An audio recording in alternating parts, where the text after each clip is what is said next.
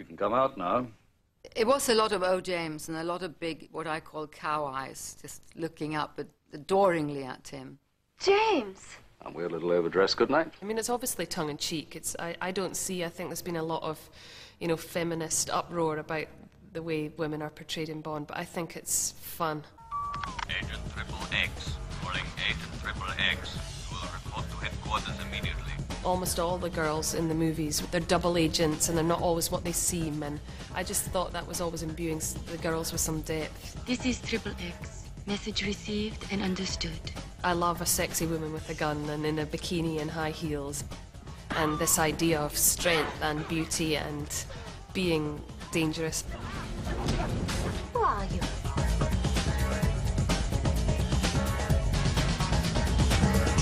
James, you must be good. Oh, naturally. But behind every good Bond, there's been some outstanding women. And none more so than the unforgettable Ursula Andress in the very first film, Dr. No. When she emerged from the sea, it sent the sails of bikinis soaring. And as for male pulses, well, I think you can guess.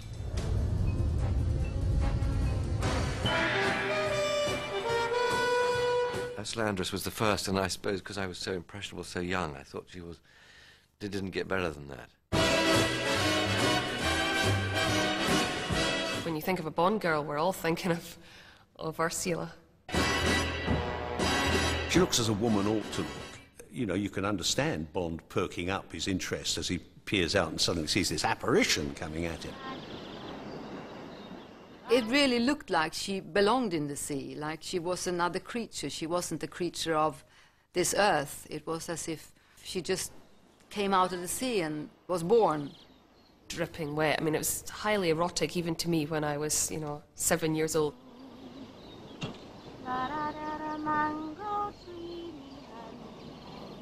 Ursula Andress couldn't speak English anyway, so her lines, her speaking lines, are dubbed, as is her singing. Underneath the mango tree, me honey and me. Underneath the mango tree, make Hulu look so. I think a lot of people remember me for Bless This House as Sid James' wife. But I don't think people remember me as a singer. Underneath the mango tree. When I did the voice, I was singing as I felt she would sing if she could sing. Oh, I'm very proud of that scene. Even if I'm not seen in the scene, I'm very, very proud of it. Underneath the mango tree, my honey and me. Where's that? She was, for me, sort of the sexiest thing I'd ever seen. She was wearing a bikini, and I know it's hard for you to understand this, but not many women wore bikinis in 1962. It's all right. I'm not supposed to be here either. I take it you're not. Are you alone? What are you doing here? Looking for shells? No, I'm just looking. Ursula doing anything at that time was terrific.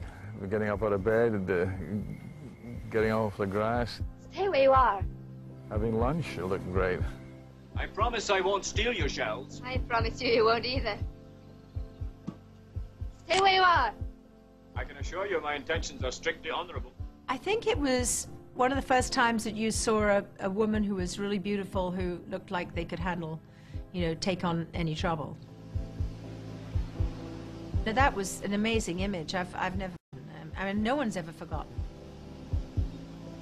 Why the Honey Rider coming out of the sea scene is so sexy is all to do with the suggestion. What's your name? Ryder. Ryder what? Honey Ryder. Her name is Honey, suggestion, Rider, further suggestion, and on top of all that, nothing they could have ever planned, the actress is Ursula Andress, which sounds like undress. So it's all loaded in there, and that's why we all find it so sexy.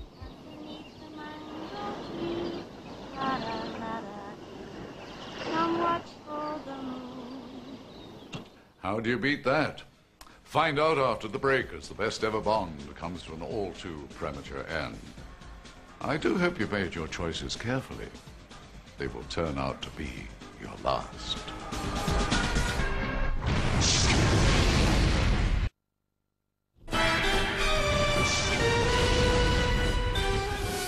Welcome back to Best Ever Bond, for some of the most memorable moments from 40 years, 19 films and 5 James Bonds. That's a Scotsman, an Irishman, a Welshman, an Australian, and me, an Englishman. What an explosive combination.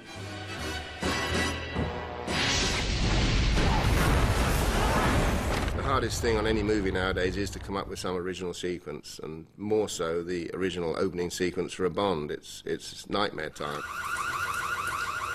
There's been 19 Bonds, and you know, you've got to compete against that huge heritage that you inherit, and that's as hard as anything. So you've got to have new ideas and outdo what previous Bonds have done. Stop!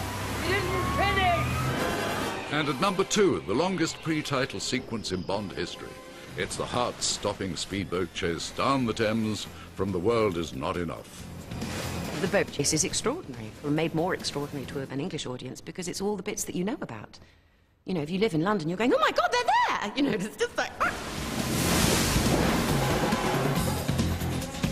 And what's amazing is when you do a Bond film, however preposterous your requests are, people just seem to melt in front of you. Thames Authority were very helpful and closed the river down for it. The biggest problem on the Thames, when all was said and done, actually was the House of Parliament. They didn't like us going by early in the morning. I know Jack Straw did go in and say what a great boost it was to the English economy, Bond, and they went easy on us after that. The sequence on the Thames was great to do because I could actually do it. Because I can drive motorboats and like the water and water sports. So it was good to do, to be able to be physically in there.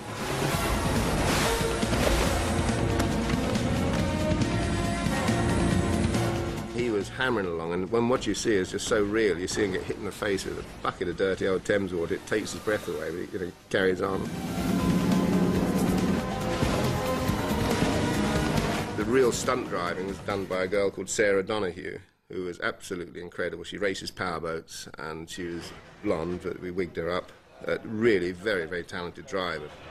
At the end of the day, the Sunseeker is a family boat. It's a boat for cruising at 30 miles an hour. It's not meant to charge down the Thames, do a full lock, 180 degrees, come back in itself, smash through piers. You know, it's not meant for that.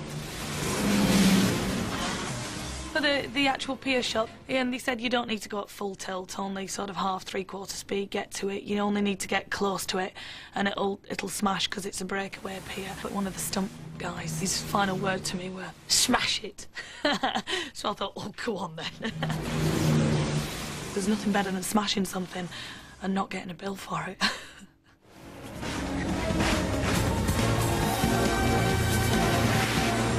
The funniest thing for me is when he goes underwater and straightens his tie underwater, you know, which wasn't on the paper. That was one of Pierce's things. You know, they're dragging him through this tank in Pinewood, and he has the idea of straightening his tie. Which, you know, you have to reflect in the music as well.